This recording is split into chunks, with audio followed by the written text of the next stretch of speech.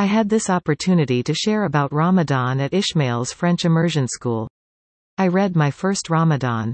Ishmael showed them how to pray and presented about Ramadan and Eid. It was well received. Let's watch it. That means they will not eat or drink anything all day long. Okay, so they're going to be staying hungry and thirsty. This year, I am bigger and I will try to fast for the first time. So he's sitting with his dad and he wants to fast this year. We fast because it helps us concentrate on our faith. It also reminds us to be thankful for all we have. So fasting has a lot of purpose. So you know that at the end of the day, when you go home, you have food, you have snacks, you have everything, right? You have drinks and juices and this and that. But there are a lot of people in this world who don't have anything in their home. They go home from school and they're still hungry. So when we fast, we feel their pain, we feel how they get hungry, right? If you stay hungry, you would feel how it feels to be hungry. If you're never hungry, like starving, you would never feel how other people feel when they're hungry, right? Daddy leads us in a morning prayer called Fajr.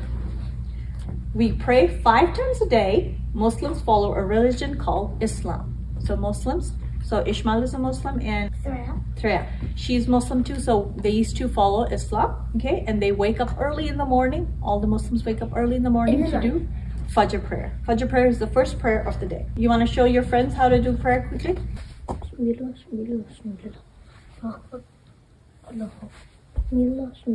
It's a tradition to break your fast with either water or a date, and then it's time to eat. I am so hungry, everything tastes so good. I look up at the sky and see if there is a silver of new moon again.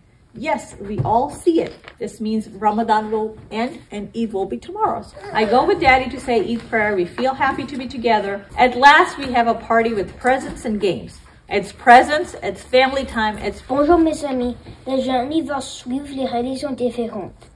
Je pratique l'islam donc je suis un musulman. Les musulmans doivent jeûner pendant le ramadan. Le ramadan dure pendant un mois et les musulmans jeûnent de lever au coucher du soleil. Les enfants ne sont pas obligés de jeûner, mais je jeûne pendant le week-end. Quand nous jeûnons, nous ne buvons pas et nous ne mangeons pas toute la journée. Après ramadan, nous avons l'Eid. Nous célébrons avec la famille et les amis et nous portons des jolis habits et nous échangeons des cadeaux et la nourriture. J'espère que vous avez aimé apprendre sur le mois de Ramadan. Merci. So what's the holiday that comes after Ramadan ends? Anybody? Yes. Eid. Eid. Good job. So